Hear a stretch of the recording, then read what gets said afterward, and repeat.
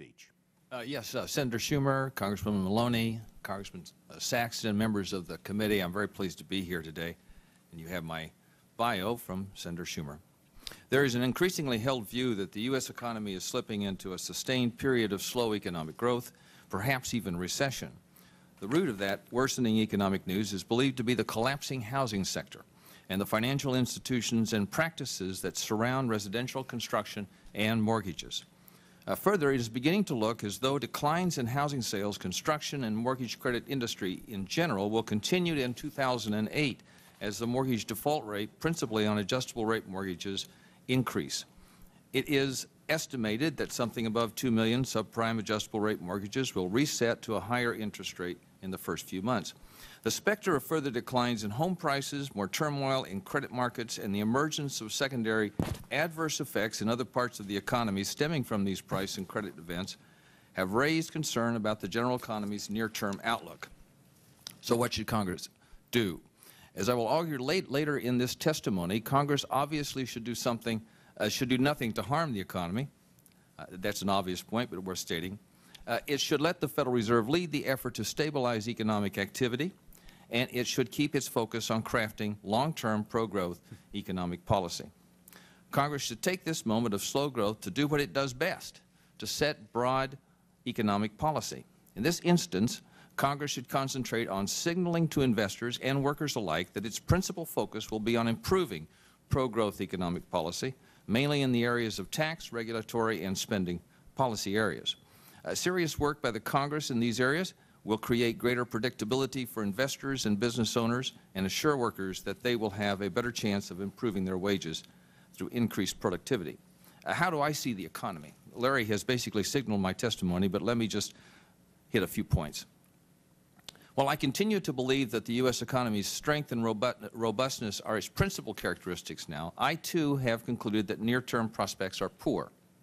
For example, the probability of recession has risen in our models from 35 to 40%, and I could easily see little or zero growth in GDP when the fourth quarter estimates are published.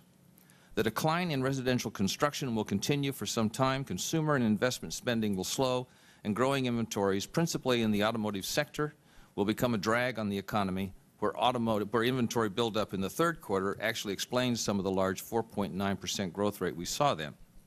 That said, we expect GDP growth in 2008 to remain around 2%, and monthly employment growth averaging 75,000 jobs. This is slow growth. This is not recession.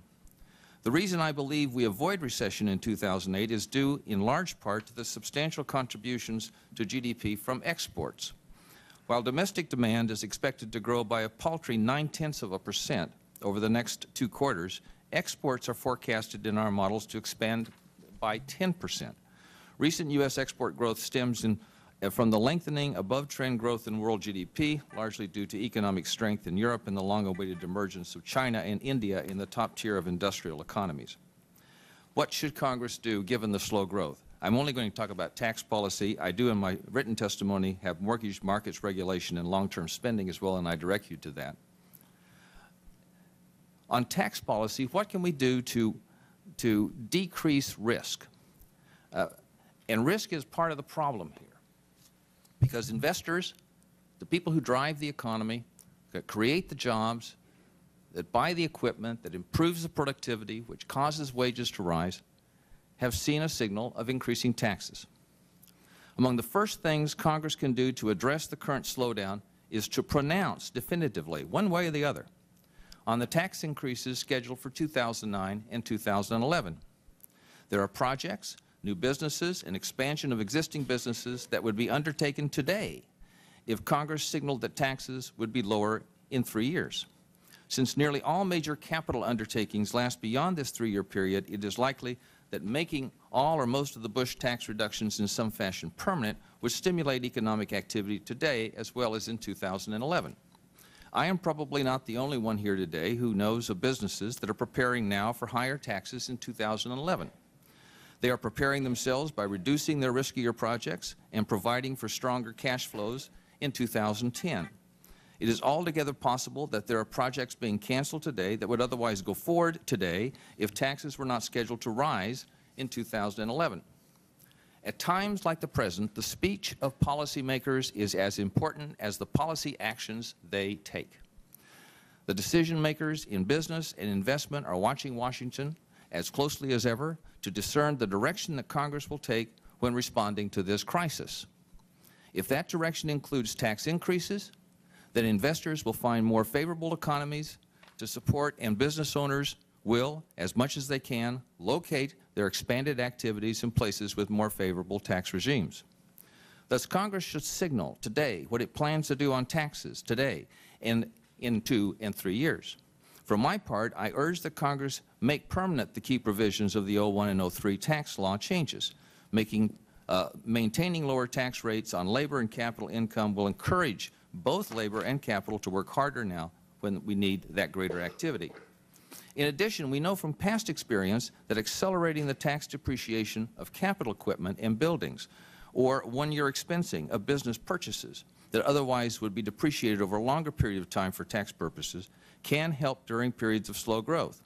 This was certainly the record in the last slump. Demand-side stimulus, tax rebates, child tax credit, 10% tax record have done little, in fact, to change the course of sluggish economies, and that record is fairly now complete. The tax rebates of 2001 did little to stimulate the economy or move it from a prolonged sluggish growth trend. Indeed, the contraction in investment and thus job creation did not begin to improve until after the 30% partial expensing in the 2002 Act and the 50% partial expensing in the 2003 Act, which also cut the tax rates on dividend and capital income. I'm all in favor of temporary tax cuts, especially in this area. If you look at businesses and how they behave when you put in front of them bonus depreciation, especially if it's targeted in industries that have poor job performance, they eat those tax cuts up. There's almost an infinite elasticity on this point. So I will join with everybody at this table and with what I've heard here in supporting a stimulus package or in writing about it that includes the right kind of pro-growth tax policies. Thank you, Mr. Chairman. Thank you, Mr. Beach.